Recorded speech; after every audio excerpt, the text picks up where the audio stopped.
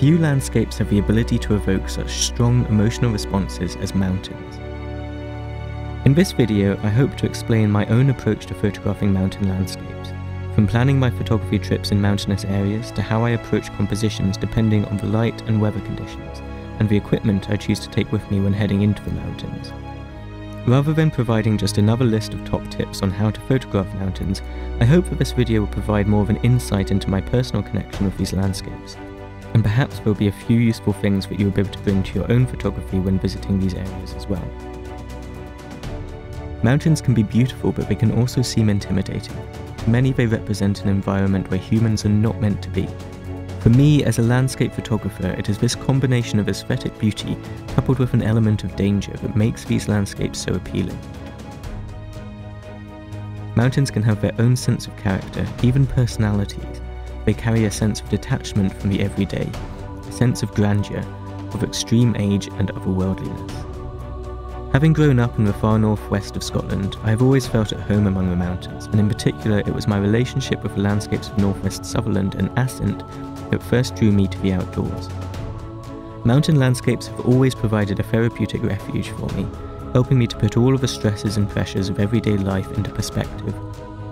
For me, spending time in these landscapes and attempting to capture the feeling of awe that they inspire in me remains the biggest pleasure in landscape photography.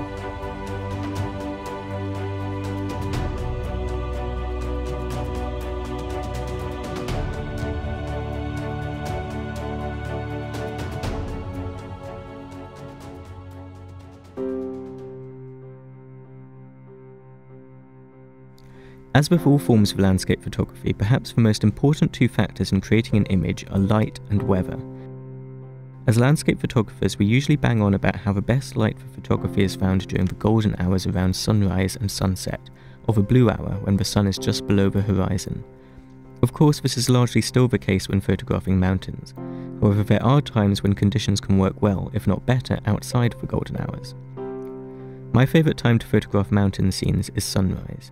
Being higher than the surrounding landscape, the peaks of mountains are the first to be illuminated by the sun at the start of the day, and the last to lose the light at the end of the day. I find that I feel under less time pressure when photographing at sunrise, and I like to be in position and ready well before the sun comes up if possible. There really is nothing better than sitting, preferably with a warm cup of coffee, waiting for the first light of day to strike the mountain tops. As the sun sits lower in the sky, the light has more atmosphere to pass through, and as such it is given a unique, softer quality at these times of day. When coupled with high clouds, this can make for some truly spectacular and colourful images. Broken cloud often works best, with gaps in the cloud allowing light through to illuminate the higher clouds, often turning them a vivid shade of pink. However, even in poor weather and heavy cloud, you can often be rewarded for perseverance at this time of day. A great example of this was from our trip to Mount Cook National Park in New Zealand. As you will know if you've seen our video from this trip, we had extremely bad weather for the whole weekend we were there. On our first morning before sunrise, there was extremely heavy cloud cover, and the tops of the mountains were obscured. However, just as the sun rose, it found a small gap in the clouds on the horizon, and for a few minutes whilst it was low enough, a chink of light burst through, illuminating the bottom of the cloud cover with a spectacular pink colour. As the sun rose, the pink turned to gold, and coupled with falling rain created a huge amount of atmosphere in the scene that would not have been there if the weather had been good. The light only lasted a few minutes, but I managed to fire off multiple shots before it disappeared into the gloom again. These times can often be frantic, but also extremely exciting, and on this occasion resulted in some of my favourite images from our trip to New Zealand. Sunset shares many of the same qualities as sunrise, although the haze that is accumulated during the day can often make your images appear softer. This can be a benefit or a hindrance depending on the shots that you are after. I particularly find that with telephoto images, the clearer air at the start of the day can often work better. I also find that I am less able to relax at sunsets, as it's often a frantic race to take images before the light fades. My preference at sunrise or sunset is to photograph away from or at an angle from the direction of the sun itself. Shooting into the sun, however, can be used to create silhouettes of mountains. Exposure bracketing is often required in these situations, especially if the sun is to appear in shot itself.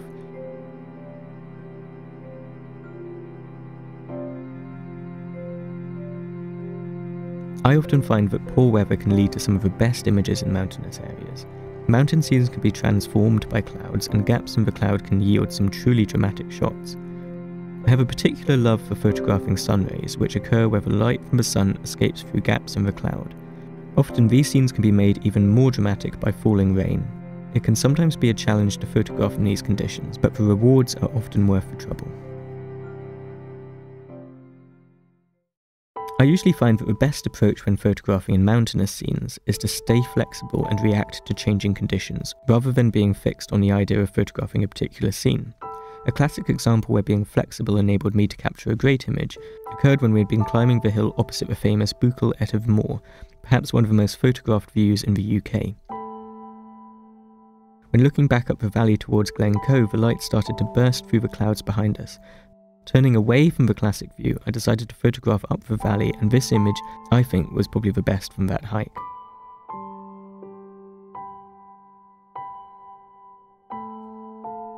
Similarly, when we hiked to Lac Blanc in the French Alps, I had specifically been after the famous panoramic view of Mont Blanc Massif reflected in the lake. However, on our visit, the weather sadly didn't play ball, and the mountains were obscured.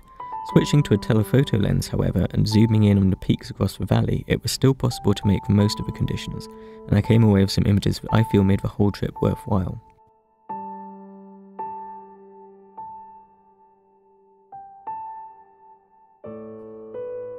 Often, being in the best location in the mountains at sunrise or sunset is not possible or practical, especially if the location is remote and you are unable to camp, which we will come on to later. However, this does not mean that you can't still achieve great shots in the middle of the day.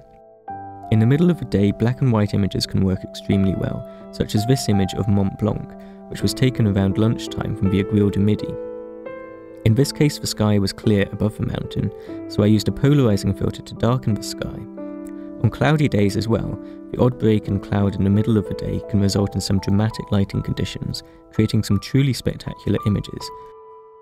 This image of Arkle, for example, was taken in the early afternoon.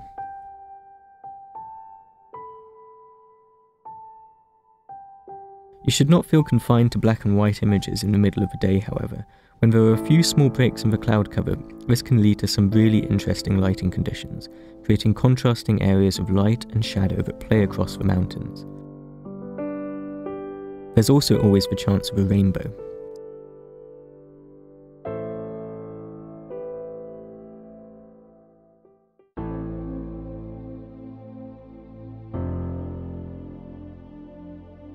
The same compositional rules, such as the rule of thirds and the golden ratio, play as much of a role in mountain photography as in all other forms of photography.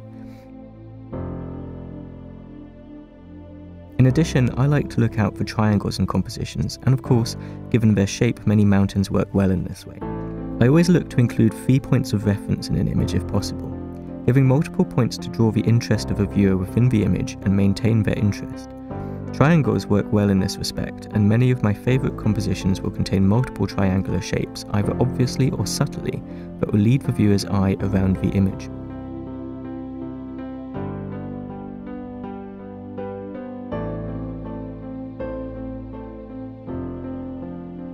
As with most landscape photography, I will generally shoot mountain scenes at the lowest ISO, at ISO 100 on my camera, to minimise noise in the images and provide the best image quality. Most images will be taken around f11 to provide the best balance of depth of field and sharpness, although with telephoto images I will normally drop this to f8, as depth of field is less of an issue.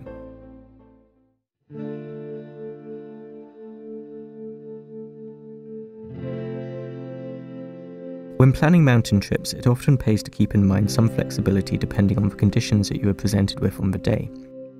This can be hard when planning trips well in advance, but even short-term weather forecasts can get things wrong, and conditions can be extremely unpredictable, with mountain ranges giving rise to their own local weather systems that can make things even more unpredictable. When checking weather, I tend to use apps such as Clear Outside, which provide information on cloud cover at different heights, which is invaluable information when planning mountain shoots. In addition, I'll check local mountain weather forecasts and make sure that there are no weather warnings for the area that I'll be visiting. When planning shoots in a new location, I start by looking for inspiration for specific locations online and try to work out using Google Maps where the best locations for photography might be. I'll then work out what time of day would be best to photograph a location. Remember to take into consideration the direction of the sunset or sunrise, and this is where apps such as Photographer's Ephemeris or PhotoPills can come in handy. From a safety point of view, it's always important to be prepared for all eventualities, especially if you are hiking in the mountains. Make sure you have warm clothes with you and waterproofs, even if rain has not been forecast.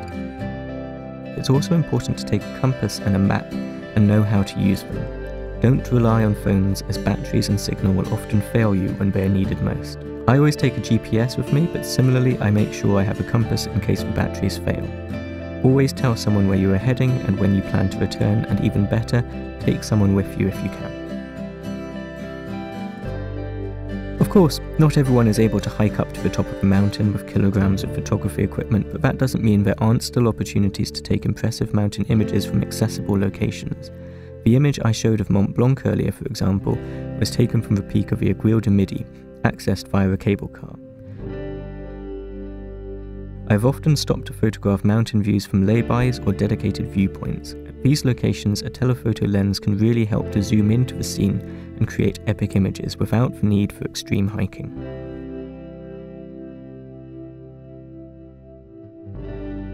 The best way to ensure that you are at the best location for photography at the best time of day is to camp there. Whereas camping isn't for everyone, for me it really is an integral part of my photography. By camping, you no longer need to worry about climbing or descending a mountain in the dark. You can just relax with a cup of coffee and watch the sunrise or set from what feels like the top of the world, with the entire place to yourself and with plenty of time to think about compositions. In the UK, wild camping is permitted throughout most of Scotland and on certain areas of Dartmoor. It is tolerated in some locations in Snowdonia and the Lake District, but wherever you camp, it's vital that you leave no trace. Pitch your tent as late as possible and strike it as early as you can to create as minimal disturbance as possible, and of course, don't light fires or leave any litter at all behind. When I'm camping, or even when just hiking a long distance, my main concern is weight, and I take as minimal equipment as possible. When it comes to cameras, my own preference is full frame, and with new mirrorless systems it's now possible to have full frame cameras without the weight of DSLRs. However, weight is often a major consideration, particularly if you are hiking a long distance, and for this reason APS-C or Micro Four Thirds can also make life a lot easier for you. Ultimately, if carrying heavy gear is going to prevent you from being able to get to the best locations in the best light, it doesn't matter how good the camera is. And these days, all cameras are capable of taking great images, so choose the camera that suits your own needs best. Personally, I like to have a tripod with me, as this enables me to use longer exposures and keep my ISO low, to reduce noise in my images, particularly useful in lower light situations. Having said that, if you are climbing, a large tripod will quickly become a hindrance. My preference is to take a small, light carbon fibre tripod like my Benro Carbon Fibre Slim. This tripod only weighs 1.1 kilograms. It's important to be aware though that when fully extended, these smaller tripods can be quite unstable, so to combat this I'll normally keep the tripod set low with legs splayed out lower. This particular tripod also has a hook that you can hang your bag on to add weight and increase stability if needed. Having said that, often the best mountain images result from reacting quickly to changing light conditions, and in these situations having to set up a tripod can be a hindrance. Don't be afraid therefore to take handheld images and increase the ISO if you need to. Particularly with new mirrorless cameras with in-body stabilization, you can often get away without having to use a tripod at all. When it comes to lenses, I prefer longer focal lengths in the mountains than wide angles. Wider angle lenses will emphasize your foreground and make more distant objects such as mountains appear smaller. This can work well if you have an interesting foreground, but my preference in mountain photography is to go for longer focal lengths. Something like a 70-200 can therefore be ideal, and I have taken many mountain images actually using a 400mm telephoto lens. However, my personal favourite lens for most of my photography in the mountains is the 24-105mm. If I'm hiking long distances or camping, my preference is to save as much weight as possible, and I'll frequently just take this one lens with me. 24mm is as wide as I usually need, and I can always opt for stitched panoramics if I need to go wider. Yet the extra range up to 105mm often comes in handy, and I therefore prefer it as a more general lens to something like a 24-70.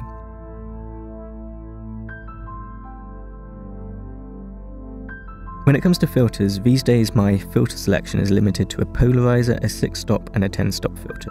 I don't use any graduated filters very often, as I usually find that exposure blending works better, especially in mountainous regions where the horizon tends to be uneven. Having said that, I rarely use ND filters in the mountains unless I'm photographing water. The polarizing filter, however, is invaluable, and I'll use it in almost all of my mountain images. It helps to create more definition and contrast in clouds, dark and blue skies, and will also cut through glare from wet rocks or snow.